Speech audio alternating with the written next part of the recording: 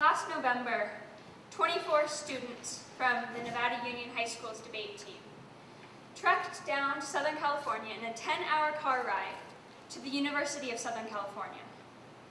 We were there for a policy debate tournament, and right before rounds began on Friday afternoon, our coaches received a call from the high school administration. There had been a bomb threat at the high school, and some of the debaters were suspects. Our coaches were to prohibit these students from debating. Never mind that these suspects were some of the best and brightest students at the high school. Never mind that no investigation had occurred, no suspects had been questioned, and no due process had been given. Never mind that these students had each spent $200 in hotel, expense fees, tournament entry fees, and most importantly, never mind that no bomb had been threatened. Let me back up for a minute. Last November, some of my friends and you students created and distributed flyers. These flyers had various images and quotes on them. One of the quotes was an excerpt from Allen Ginsberg's poem, Howl. The excerpt talks about the destruction of the best minds of the generation. According to Ginsberg, the best minds are not the elite or those in positions of authority. The best minds are the world travelers, the bums, the political dissidents, the artists, the musicians, and the poets. Some of these flyers had the iconic mask from the movie V for Vendetta, accompanied by a modified quote from the movie. The quote said, "The students should not fear the school. The school should fear the students." The message paralleled the message from the movie. The main character, V, lives in a fascist political state where dissent is not tolerated. My friends were expressing some things that they felt were similar at Nevada Union to the state that V is in. Now, the purpose of distributing these posters was to grab students' attention and to ask fundamental questions. Who is in charge of our education? What kind of education are we receiving? And what are we doing to make sure that the education we receive is meaningful? My friends wanted other students to take active roles in educating themselves. The educational model that NU generally provides to its students could be classified as consume and regurgitate. It's about meeting standards and rote memorization. It's not teaching us how to learn, and it's not teaching us valuable thinking skills.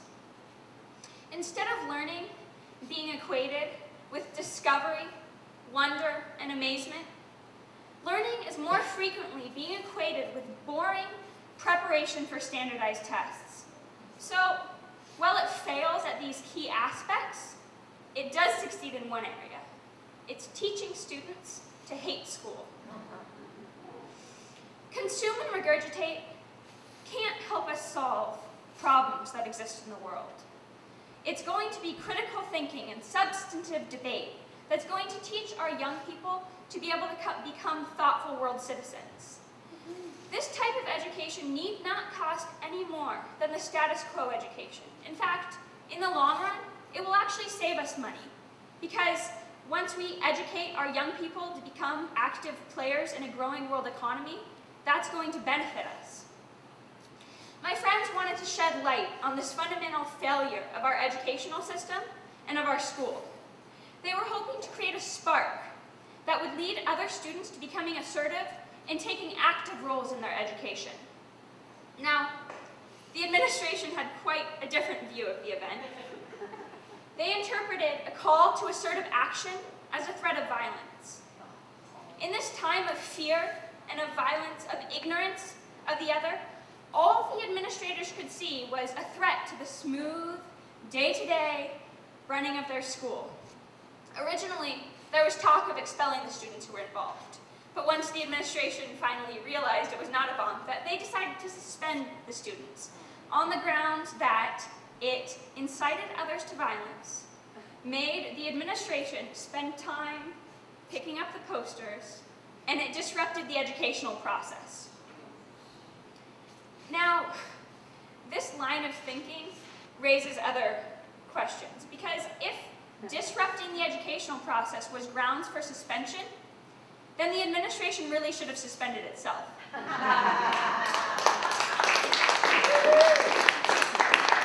Last October, all NU students were administered a cognitive abilities test created by a testing company that makes standardized tests to be used nationwide. Now, the testing lasted for 2 weeks. This was 2 weeks that students did not get to be in their English or history classes because the entire class periods were consumed with testing. I decided to go talk to the administration to see what the purpose of taking this test was. I was told that the testing company was in the process of normalizing their test questions. I was also told that NU was receiving money for being part of this normalization process, and that we were chosen to normalize the test because we were one of the top schools in California. Now, this explanation didn't quite make sense to me, because if the testing company was normalizing their questions, they would not pick schools who were top performing, because that, by definition, would not be normalizing their questions with the general population. The explanation that the principal gave to me made it clear to me that the administration had not taken the time to think through what the purpose of taking this test was. But the most frustrating part of it to me was that by law, we were not required to take this test. Law does require us to take state and national standardized tests, but the administration made a conscious choice to disrupt our educational process. I understand that budgets are tight, but was it really worth an aggregate of 20,000 days of educational time lost? That's 2,000 students, 10 days each. Also, the students haven't seen any benefit from the money that we received from the testing. So we need to ask, what is the purpose of Nevada Union High School? For whose benefit does the school exist? The school should exist to benefit the students. That is the ultimate purpose of education. But when the administration and the students are like ships passing in the night, is there any possible way that it can benefit the students? In this disconnect, other things have gone by the wayside. My freshman English class was probably the most boring and unproductive class I've ever taken. Most days we filled out worksheets and answered questions modeled after state standards tests. Other days we read stories and answered questions also modeled after standards tests. And some days, if we'd been good, we watched America's Funniest Home Videos. That's what your tax dollars funded. So I went up to the teacher and asked if the rest of the school year would be like this, and her response was that we need to teach to the lowest performing students. Now, the implied assumption was that low performing students are only capable of filling out worksheets. I wonder if classes were engaging and engaged in critical thinking and created a culture of high expectations, might lower performing students perform better? The really sad thing about this is that that class is not the exception, it's the rule. For most, at least freshman and sophomore classes, that's what it's like. As a junior last year, I took some classes, maybe half of my classes were similar. These two examples demonstrate the huge gap between the students' needs and the administration's values. You know that something is wrong at a foundational level when such drastic things are occurring that harm students' needs. This makes me wonder what the administrations think their job description is. And I think that the administration's purpose is to help provide the best possible education for students.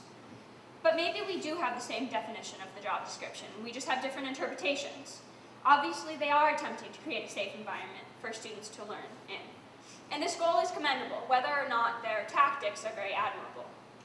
But a change is needed. The administration and the students need to begin a dialogue. Meanwhile, I found other ways to engage in critical thinking outside the classroom. I joined the policy debate team, and I found a wonderful community of people who are engaged and who are interested in learning, who engage in critical thinking, and yes, they question the status quo. Critical thinking is not only encouraged in debate, it's demanded. I've learned more in debate than I would in any classroom that I have ever been in. I also work on the youth politics and activism portion of Michael Moore's website. Our project, called the High School Newspaper, is run by teens for teens. It's a multimedia gathering place where we have an uncensored voice to highlight issues that we care about, discuss politics, and student and youth activism. Working with the high school newspaper has really been an incredible experience. I've met and talked to many inspiring people. It gives me hope for the future when I meet other young people who are engaged and who are thinking critically and using those skills to change the world. I want to see this community of youth grow. I want to see it evolve and develop, and I firmly believe that we can change the world, but we can't do it alone. We need to create strong lines of communication between the students and the high school administration. We need the administration, the teachers, and the students to all be on the same side. We need them to help want to improve the type of education that we are getting at school.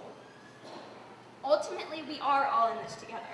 So we must begin a frank and open dialogue about the change that we need. In the aftermath of a perceived bomb threat, all these questions become more pertinent than ever. We need to ask, what is so threatening about teaching our young people to engage in thinking critically? How do we expect to solve these huge problems we've created for ourselves? Global warming, the federal budget deficit, trade imbalances, religious fundamentalism, wars based on greed and oil, racism, sexism, classism. We need young people to develop engaged minds. Only then will we truly be educating students for today's world and for the future. Thank you.